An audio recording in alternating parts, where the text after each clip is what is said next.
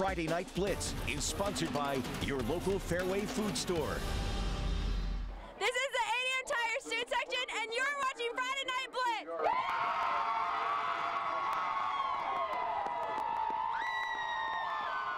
Well, welcome into the final Friday Night Blitz of the season. I'm Raina Garcia, joined by Jake Brand. Well, we have reached the final game of the week for this season, and it's a pretty familiar matchup from earlier this season, but this time the stakes are even higher with the trip to the state semis on the line. I can't believe the semifinals are next week. I can't believe it's the last Blitz of the year, but tonight's it. You win, and you go to the Dome, and you lose, you go home. And that reigns true for our game of the week between ADM and North Polk.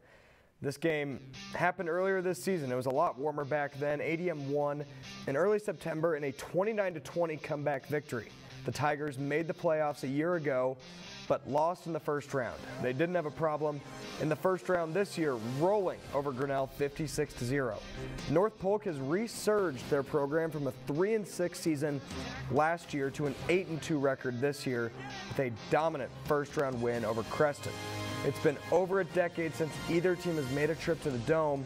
ADM hasn't made it since 2011, and the Comets made their only appearance in 2010 with a trip to the state championship game. It's all or nothing tonight in the rematch. One of those teams is going there, and it is the Tigers at home against the Comets in the rain. Good showing from the student section. Lots of ponchos. First quarter, ADM leads 6-0. North Polk hands it off to Brady Miller. He keeps his legs churning. Looks like the play's dead, but it's not. The pile drives in to the end zone. Wow. Touchdown, North Polk. They lead 7-6, but ADM comes right back. Aiden Flora takes it in himself on the QB run. Extra points no good. 12-6 Tigers. ADM marching again. It's Flora. He dumps it off to Kale Yaucom, but he's stuffed in the backfield for a loss. Very next play, Flora again tries for Morse, and this one is caught on the diving catch for the score. ADM leads 18-7, and they win 68-42. They're heading back to the Dome for the first time since 2011.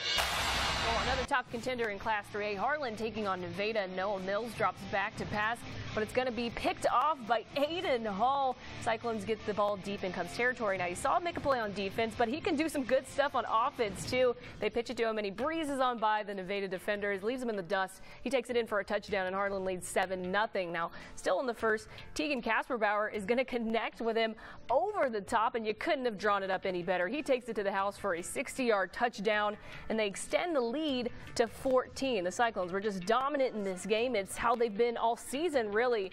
And Harlan rolls past Nevada 55-7 to punch their ticket to the semifinals. Let's head to Humboldt now as the Wildcats host Independence. First quarter, Will Ornes fakes the handoff and finds Corey Detman downfield, hits him in stride, and he makes his way into the end zone for the first score of the game for Humboldt. Second quarter now, Wildcats have it back at their own 30. Lance Kuhn gets the hands off, and he finds an opening on the outside. It looks like they're going to drag him down around the 45, right? Well, no, he just runs over the guy in front of him, and it's nothing but open field from there. He takes it 70 yards for the touchdown. We'll move to the third quarter, Cats leading 14-6.